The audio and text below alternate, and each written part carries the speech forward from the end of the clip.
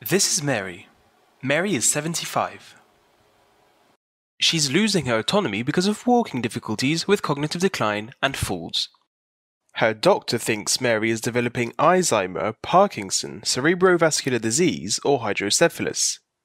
Her brain scan shows increased fluid volume with dilated ventricles suggesting hydrocephalus and reduced brain volume suggesting brain atrophy.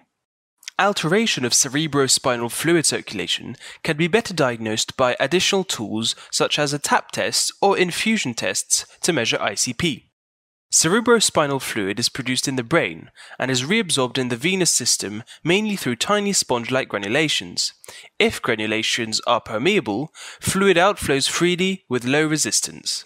Schematically, permeable granulations can be illustrated like a porous dam that maintain intracranial pressure under control not to damage brain function. But if granulations are clogged, fluid outflow is altered due to increased resistance. Clogged granulations behave like a less permeable dam. Intracranial pressure is not sufficiently dampened. That might damage brain function.